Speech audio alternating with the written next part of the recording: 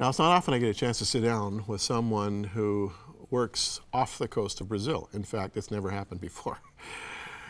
This gentleman, Marcio Garcia, has a very unusual ministry that began, and welcome, by the way. Yeah, nice to have you. Thank you. When you fell overboard, or you were forced overboard one time when you were a 20-year-old student? Tell us about that. Yeah, I was in the Bible college, and someone came and to preach in that missions conference, the very first missions conference I ever took part. And he said, I'm living in an island, and I found some fishing communities around, and they are unreached. So when he said... Unreached being, they've never heard the gospel before. Never heard the gospel. Right. Okay. And so when I heard that fisherman, that word, that hit my mind like 30 years ago and never left me.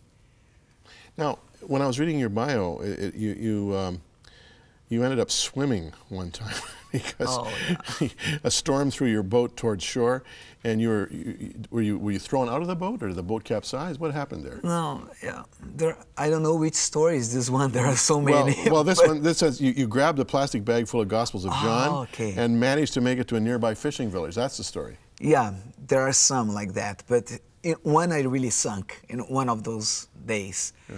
But the one that was just amazing till now is a very good. I bring good memories. That was a very far away island, deep into the ocean. So when we got there, there was no beaches or nothing. Very remote, simple. So I had to swim. There was a friend of mine, another missionary. You have to find the right wave. Yeah. Because if you choose wrongly, a big one comes and smash you against the rocks. So, but I used to be a diver, so I knew how to do that. And I always use the Gospel of John because John was a fisherman. So it's easier to connect. And when I got there, the reception couldn't be worse. But somehow the Lord brought that animosity, and the youth leader for the village got saved that day, the very first visit. It was very unusual. Now tell me about this. You body surf, basically, into this island. You got a Gospel of John. You're meeting people who've never seen you before. You come in like an alien from another planet. Yeah, that's it. Because they're living in this remote island. And before the day is done, one of them, the key youth leader, has accepted Christ as his Savior. How does that work? Yeah, that was... Like, what do you do? How do you like, what do? You sit down and say, God loves you, has a wonderful plan for your life? I mean, how do you start the conversation? Oh yeah, this is the key. So first, actually, you have to start the conversation, especially because someone comes very angry to you. That what happened? The guy came with a very angry face. So I started speaking because I want to set the level of conversation. And they speak Portuguese? Yes, a kind of Portuguese, like my English. Oh, that's very good. And so I said, oh, what happened to you? He had a cloth wrapped around his foot. And I said, oh, I stepped in a sea urchin and I got hurt. I said, oh, I stepped on a sea urchin. And we started talking. So he told me, a week ago, a big boat, like professional fishing boat, stopped in the island, and they tried to rape our girls.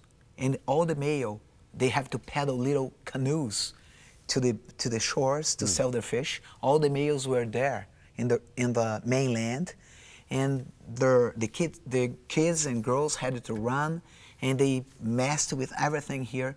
So we promised we would never allow outsiders again in the community.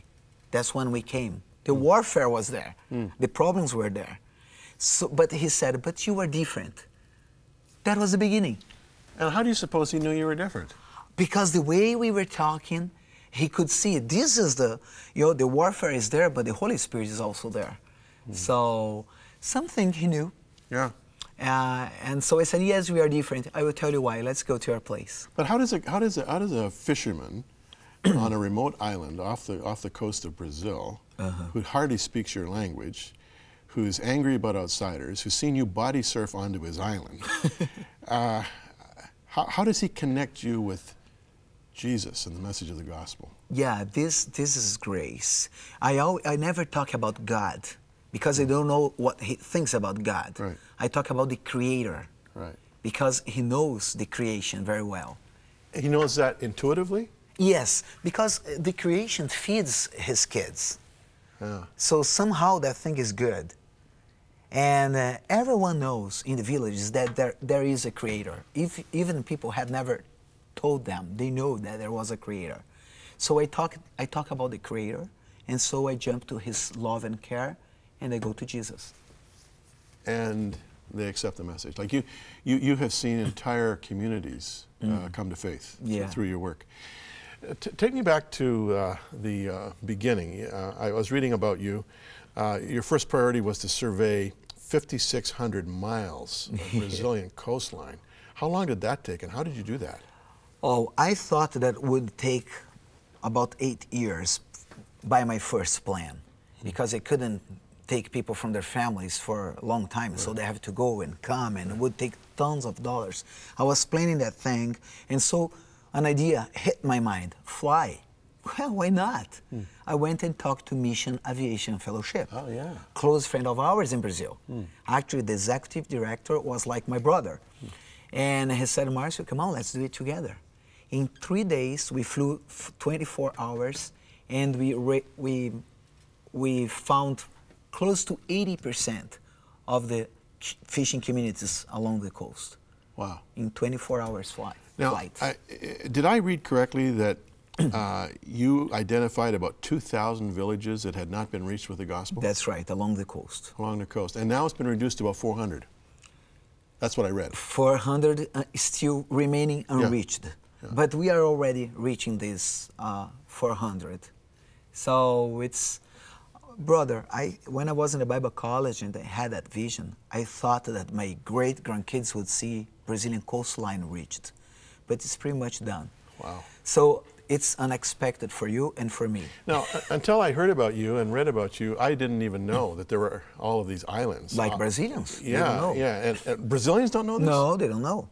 I am from a coastal city, and I had never heard about these people. They are hidden between big cities in remote areas. How are they governed? Does Brazil consider them to be a part of Brazil? And is there any kind of governmental representation from these villages? Nope. So they're just basically marginalized. Yes, that's it. See, I thought, you know, when I first encountered this concept of your Fishers of Men vision, that you'd be talking about the vast inland river systems, you know, and all of these unreached people groups in these huge forests of Brazil. But you don't go there. You stay out in the Atlantic. That's right. Now, getting from island to island, is this by boat? Yes, by boat. Do you sail yourself, or do you have someone do it for you? Depends. I used to do by myself. Now I'm more in leadership. I'm not planning church any longer. But some missionaries, they are good on that, and it's good. When they can do by themselves, we prefer, because it's a connection to local people. But some others, if they try, they die. Yeah. So, because they don't have the skills. Well, I mean, that open water is treacherous at the best of times. There's a lot of storms, currents. That's right. Fog, darkness. And I'm sure there's quite a bit of distance between some of these islands. Yeah, but we also reach out along the channels, because some of these islands, they are so close to the coast that there is an ocean channel between the island and the main coast. And if you are a fisherman with a small dugout canoe, you don't want big waves. You look for a very protected area. So I would say I will try most. Maybe more than 50% are along the ocean channels. I think it's pretty much a half and half. Now, some of these unreached people groups, I'm sure, have their own religious systems. Some would be quite animistic, I expect. Some would be into maybe a lot of occult practices. What do you do when you encounter a lot of spiritual darkness? How do you handle that?